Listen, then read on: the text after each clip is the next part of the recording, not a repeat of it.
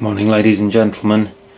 So some of you have maybe seen my moto vlog from yesterday where I went into Edinburgh and I went to the Machine Mart and used my discount card to get some tools for the engine rebuild project.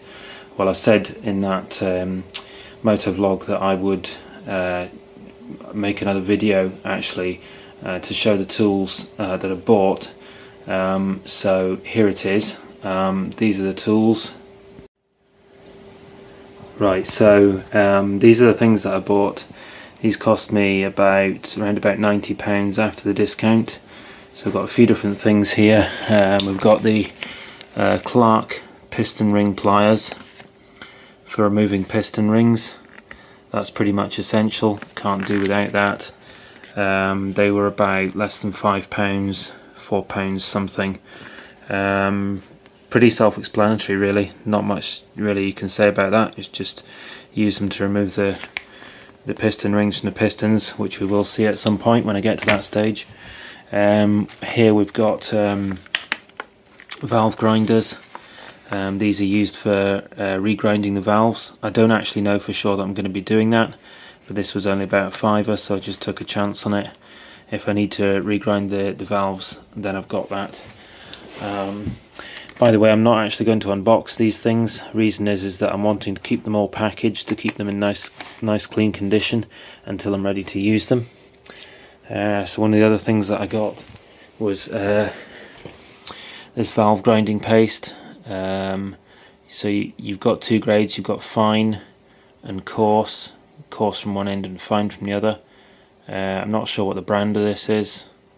I can't see a brand on that, but anyway, that's that. So again, I won't necessarily be using that. Depends whether I do the valves or not, but if I do come to do the valves, then I've got it. So then we've got this which is called a boa constrictor.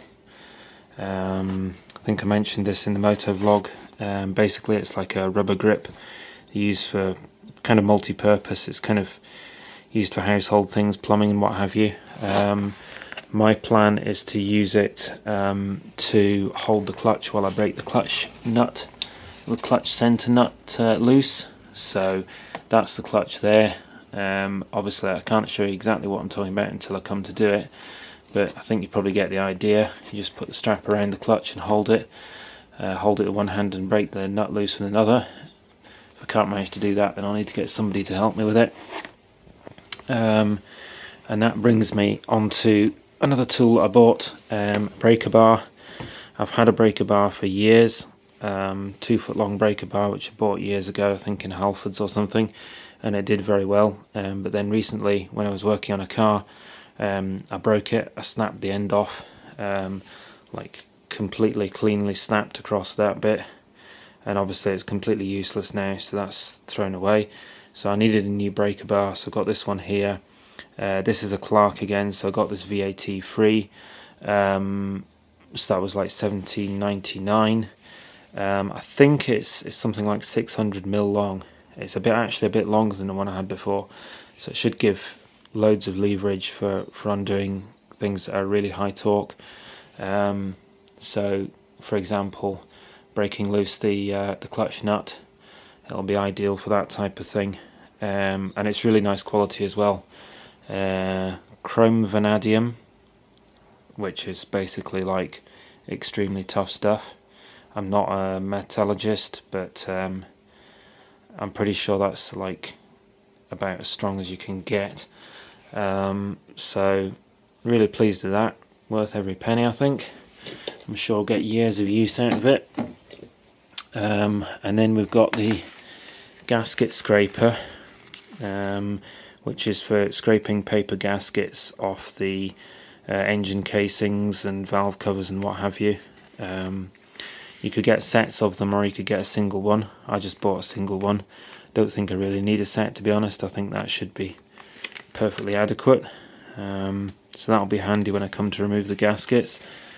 And then I also got a heat gun. Now, to be honest, I wasn't really sure whether a heat gun was the right thing to get, because the idea of the heat gun is to heat any bolts that are seized in, you know, to kind of break them loose. to be honest, I don't know whether a heat gun will actually do that. Most people on YouTube that break things loose, that use heat to break things loose, tend to use either like a traditional kind of blow lamp or some kind of induction heater or what have you. I don't know whether a heat gun will really do it, but it was only, I don't know, what was it, 15 quid?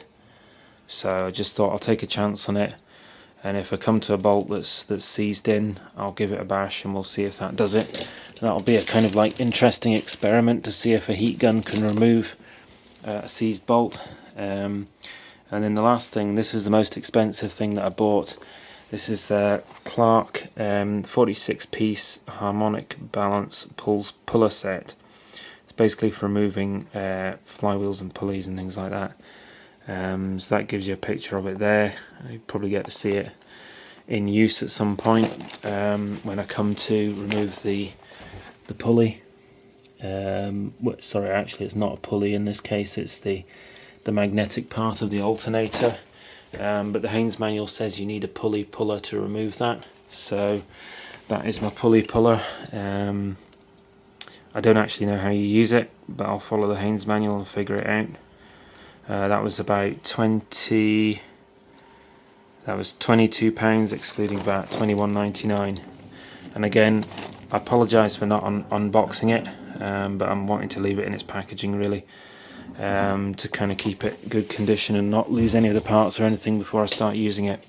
But I mean, you'll probably see all these tools in action fairly shortly anyway, over the next couple of weeks or whatever. So that was it really. I spent about, like I say, about 90 quid, something like that. So it's quite a good deal. It's worth mentioning actually, for anyone who buys tools on a regular basis. It's worth being on the Machine Mart mailing list, because if you get on their mailing list and they send you their catalogues, then every now and then you get a discount card, which will give you like 10% off or VAT free or something over a weekend. I've had these cards on a number of occasions and they're quite useful. So really recommend Machine Mart, and recommend getting on their mailing list to get the better deals if you can. So that's pretty much it. The next video I'm going to do will be removing the clutch plates from the engine. So I'm going to get the clutch plates out, and we'll have a look at the clutch. I might get that done this afternoon, but we'll have to see. But thanks very much for watching, and as always, like, subscribe, comment and share it with as many people as possible. Thanks very much. See you later.